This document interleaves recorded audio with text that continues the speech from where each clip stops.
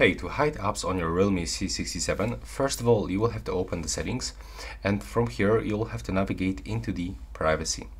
Then click on the privacy one more time and select hide apps. From here, we'll have all apps that we can find on our smartphone.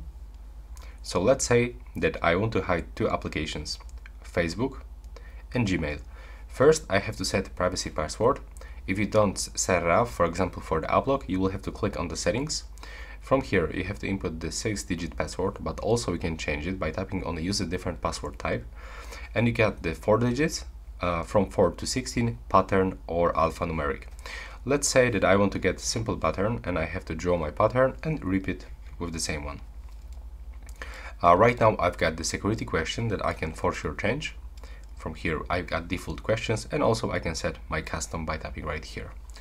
If you set and answer this question, we can set the recovery email if you forgot the question and you want to recover the password.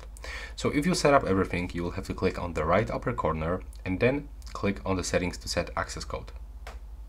So that's our access code that we have to start and end with this character and contain 1 to 16 digits between. So that's example. So let's pick this one. There we go. So click to confirm, and now as you can see, that's my access code.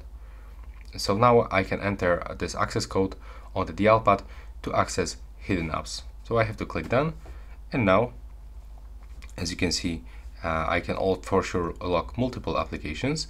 And now if I try to find Facebook, for example right here, as you can see, it's not available. So now I have to go into the phone dialer, click right here and input my hidden password to open hidden apps menu. And as you can see, that's all. Right now, please subscribe to my channel and see you in the next one.